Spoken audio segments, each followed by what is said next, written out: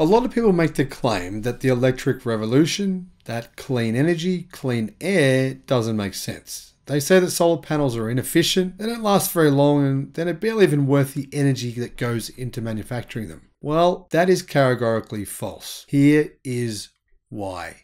Hello my friends, welcome to the channel. I'm the Electric Viking, great to see you. My name's Sam Evans, I'm coming to you from Melbourne, Australia. Welcome to all the new subscribers. Welcome back everyone else. We have done over 1,000 videos over the past 12 months. Make sure you check some of those videos out. There's a lot there that'll let you or your friends who are anti-EV or anti-breathing in clean air. There's a lot of people who don't like clean air, surprisingly. It'll help educate them. A recent study showed that solar panels output exceeds energy input by more than 100 times. The green credentials of solar PV technology have been reinforced with Singapore headquartered manufacturer Maxon Solar Technologies releasing details of an independent study that shows the energy output of its Maxon 3 panels is more than 100 times greater than the input required to make the solar panels. So this study basically is a reflection in general of the entire solar PV industry. Now, for example, Maxon, which sell in Australia under the SunPower Maxon brand, said a third-party study to assess the energy payback time for its panels confirmed the energy produced over the technology's lifetime far exceeds the energy required in its production. I mean, it's not even remotely close. Maxon said it had engaged an external consultant to assess its technology EPBT, which is the period required for a renewable energy system to generate the same amount of energy that was used to produce the system itself. The EPBT assessed the cumulative energy demand over all the life cycle stages of Maxon's 3 panels and considered local grid efficiencies to different global locations, including Australia and the United States. The test found that Maxon 3 solar panels had an energy payback period ranging from 0.13 to 0.45 years for ground-mounted modules and 0.27 to 0.92 years for a residential rooftop system. So on average, it's less than half a year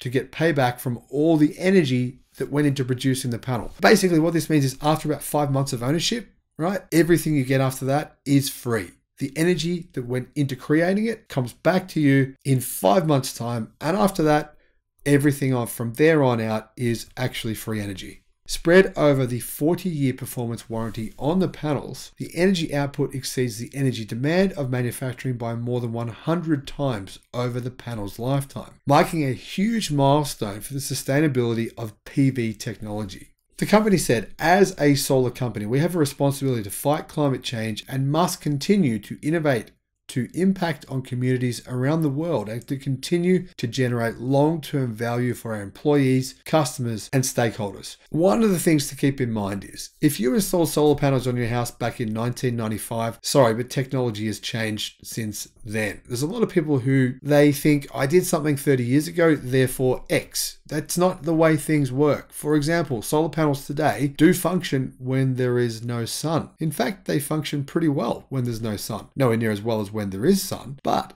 many houses can still run 100% on solar energy even when it's a cloudy day. That's one of the big changes that we've seen in solar panel technology over the last 20 years. Another big change we've seen is less electricity needed to produce a solar panel. But more important than both of those features in my view is a change to how long solar panels are lasting. They're now lasting a lot longer than they used to. Now, the results of this study are included in Maxon's latest sustainability report, which also provides a detailed overview of the company's environmental, social, and governance achievements, initiatives, and future plans. The 96-page report outlines the company's 2025 and 2030 long-term targets. I'll put a link in the description below, and if you want to, you can check that report out. Now, that report is fairly indicative of the solar industry as a whole, but the thing to keep in mind is more and more of these solar plants that build these solar panels are being powered by renewable energy. Not all of them, of course, but more and more of them. Grids worldwide are becoming cleaner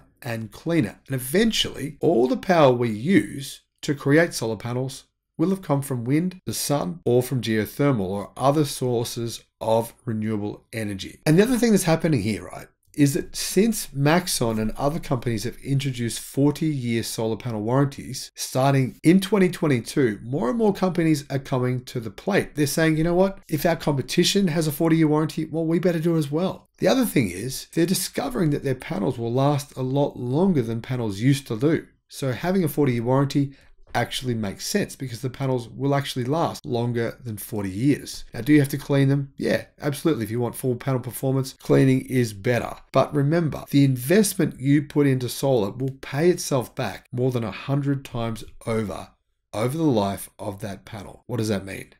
That means, yes, solar panels are most certainly clean. Yes, they most certainly produce an enormous amount more energy than what we put into actually manufacturing them. In fact, more than 100 times. Thank you for watching. Bye-bye.